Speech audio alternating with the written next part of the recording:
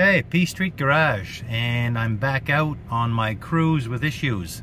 This is getting to be a full-time job. I'm looking at my engine temperature gauge, and normal operating condition, the needle should be down in the middle, I'm told. I've been driving for about half an hour. I'm pulled over now, and as you can see, the needle is on 50. That's the highest I've seen it. It moved a little bit, and it moves a little bit and then goes back down, moves up, goes back down. I'm going to try to sort this issue out. I've ordered a thermostat housing with built-in thermostat, and I've ordered two engine temperature sensors. One is in the water outlet valve, and the other one is in the radiator. I'm going to change all of these, hoping to fix this issue. All right. Okay, so my engine temperature sensors did come in, and there's two of them. I got these from Rock Auto. This one is actually a genuine GM part. There's the number there. And this one fits in the water outlet valve, which is right here.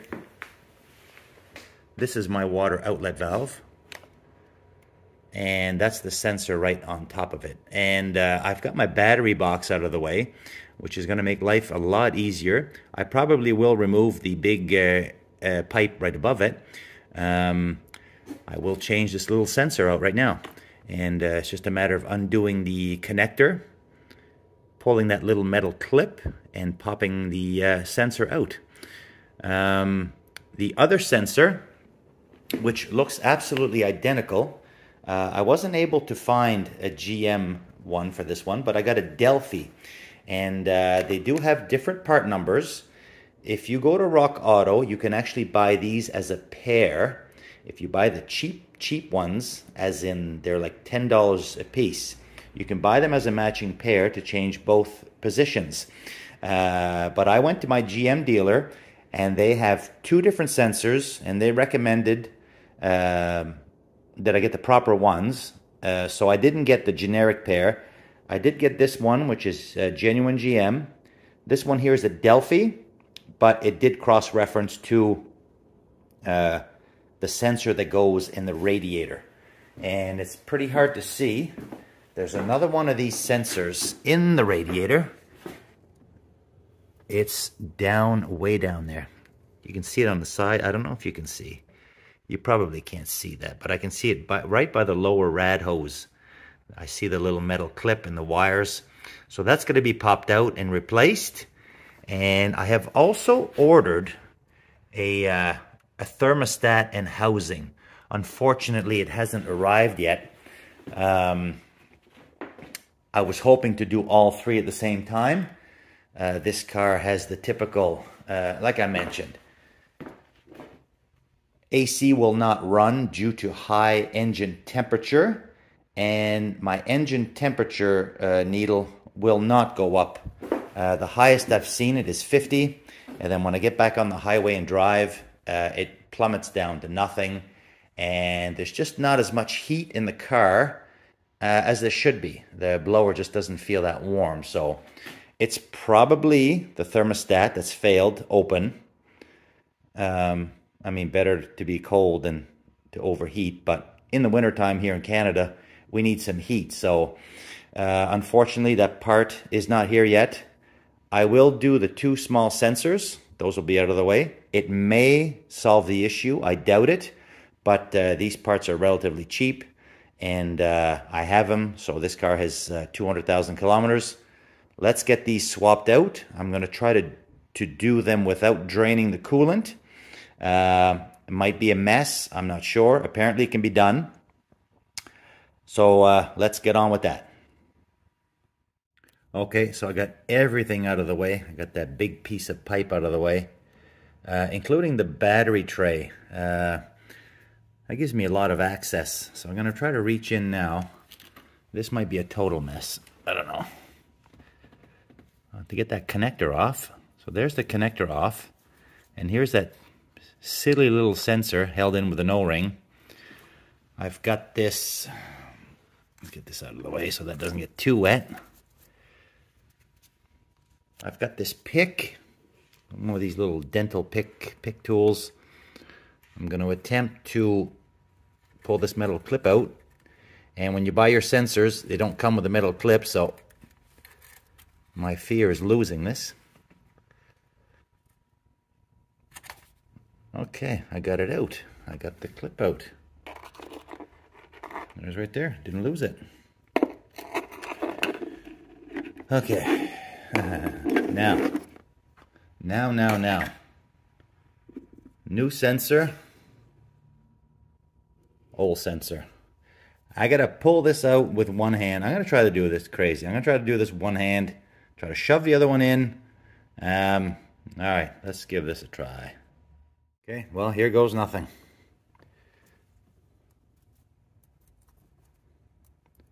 The O-ring should come with it. Is the O-ring with it or not? Because if the O-ring's not with it, then you gotta go fish for it. Okay. No water yet. Here's the new one. I just don't want to make a mess and lose all my coolant. Oh, there it starts to go now. The bugger. All right, out and in. Out and in. Okay. Painless. Now let's look at the old one. Okay. Okay, it came with it. It came with it, so we're good. We are good. This should stop. The seal is in the... God, this I keep repeating myself, but this is pathetic. Everything on this car, and I mean everything, is plastic. And everything is held on with these silly little tiny clips. So okay, that's that. I may need two hands to... Maybe not, I'll try. This goes in like this. Yeah, I think I'll need two hands to put this clip in.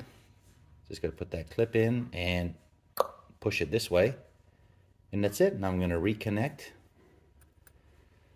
and put everything back. And then we'll move on to the radiator one.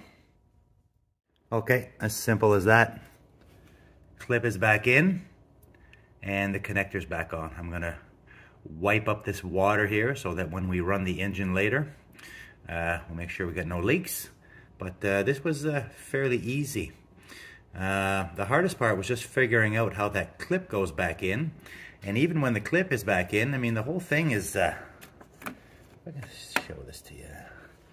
Everything is... everything moves and the clip slides in and out a little bit. I mean, it can't be pulled out unless you force it, but... I mean, that's... I don't know. Gosh. Pretty cheap. But anyway, that one's done. Let's move on to the rad. The rad is quite a bit tougher access, so let's have a peek at that one. Okay, let's move on to the radiator sensor. And I removed the air inlet hose. I've got this moved out of the way. I was hoping I'd be able to get my hands in here and the sensor's down there. I can barely touch it, so I think what I'm going to do is I'm going to remove this radiator hose. There's a clip right here, and also one on the bottom, right at the rad there. God, it's so hard to see. Anyway, it's the same type of small clip arrangement. I'm going to attempt to just put my little dental pick in here. And I'm going to pull up on this and pull this hose off. Again, I didn't want to do it this way because I didn't want to have to drain the coolant, because I still going to have to replace this this thermostat and thermostat housing at a later date. But so be it. I just can't get my hands in there to get to that small sensor. I've got a pan underneath the car. I'm going to pull that hose off. I'm going to capture whatever I can and change that sensor, and then we're going to top back up. I'll take the car for a spin, see if my temperature comes up. If it doesn't, I would say it's the issue with the thermostat and housing. I'm pretty sure the issue is with this, but I'm going to do the sensors now anyway. let's unhook this and drain that coolant. So this came out just as is. So towards me, curve in, away from me, curve out, and that should just push straight down into that groove. Now, this engine is cold, so there should be no issues. Obviously, I should have mentioned that first. Do this on a cold engine, but I figured anybody going this far with their car would know that. Let's try to pull this out. It's going to make a mess, but I do have a pan underneath. Oh my God. Okay. So those O-rings are probably caked in there, which means I should probably get a new hose. Anyway, let me try that again from another angle. Try to rotate it a bit. The AC hoses are in the way, but I'm not touching those, obviously.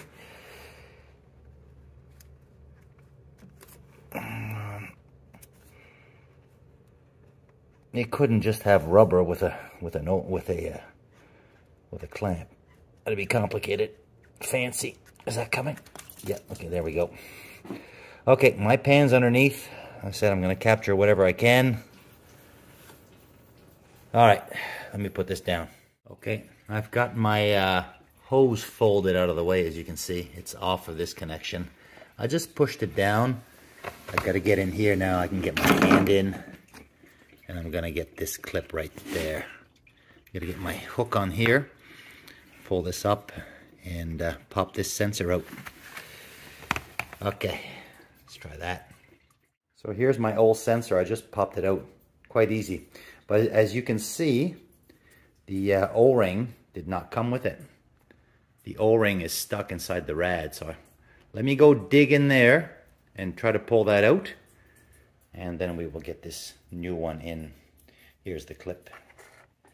So, I read that this could happen in the rad, and it did. So let me go with my pick, try to see if I can pull this out. So I got that sensor back in. Pulled the O-ring out. I got the new sensor back in. I got my coolant hose reattached. I'm just in the middle of topping up the antifreeze there. I went out and got some new stuff. You can hear that gurgling a bit as it's working its way down. Here's my two old sensors. I'm going to top this up. I'm going to start the car, and I'm going to take this for a little spin.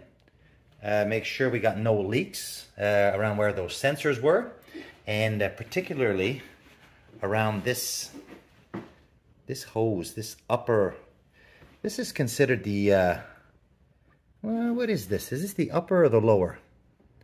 Well, upper on the engine, lower on the radiator. So anyway, yeah, this, those O-rings, obviously, I think when I do get my thermostat, I will get a new hose. But for now, I just clip that back on. The O-ring was looking its age, so hoping there's no leaks here, but you never know. Everything's held together with O-rings and clips. So we'll take this for a little spin and see if our temperature gauge moves up, and we'll check for leaks. All right. So I just started the car. Let's take this for a little spin around the block. See if our temperature gauge comes up any higher. If it does, bonus. If it does not, well, as mentioned, we've got that thermostat and housing coming. Let's see how she performs. Okay, well, I've been driving for about half an hour. My engine temperature is still sitting cold, so it was a good attempt with the two temperature sensors. Those are changed now. At least I know they're new, they're good. I got some new coolant in there.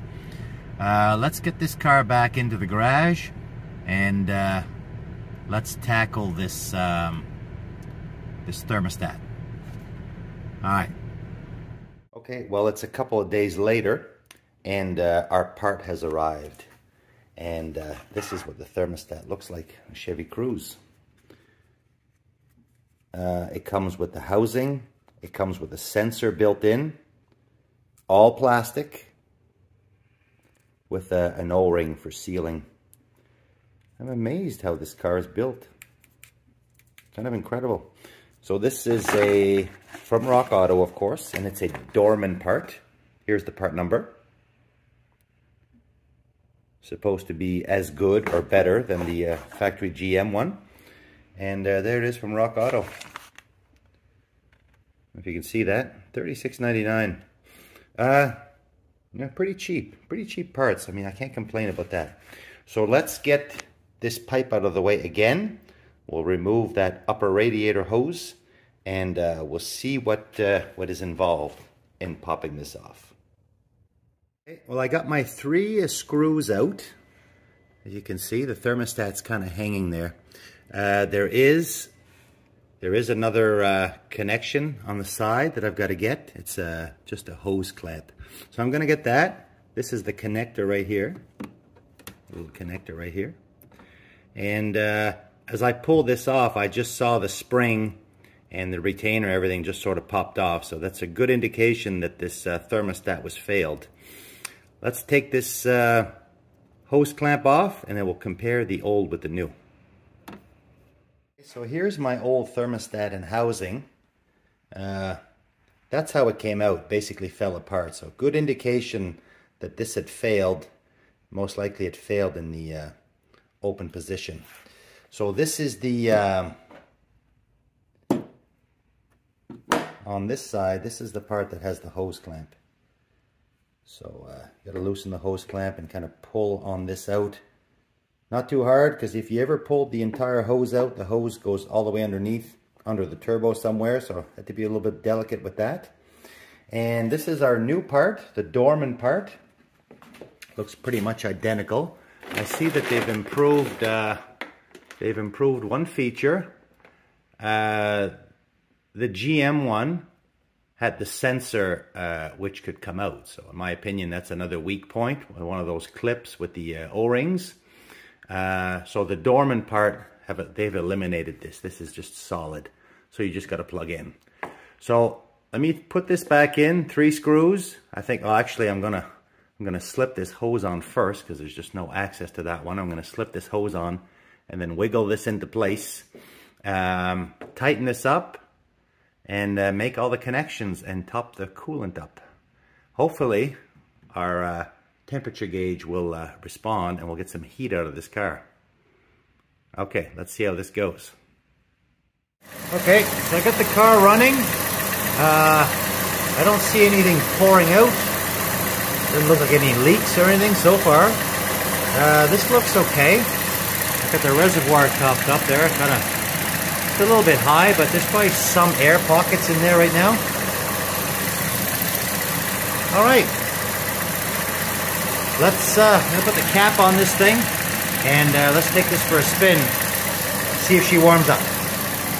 Okay, so I've been driving for about 15 minutes, and I see my temperature needle now is alive again. So it's kind of a cold, dreary day. Not super cold, it's a few degrees above freezing, but my needle is moving now really consistently for the first time. So I did, like I said, about 10 minutes. I think that was my issue. It was the thermostat. The thermostat had failed. Obviously they're designed to fail in the open position, which is good, but you do need some heat out of your engine. And I did change, as you just saw, I changed those 2 sensors as well, so we should be good to go now. Okay, that's all for now. Thanks for watching. I hope this can help someone.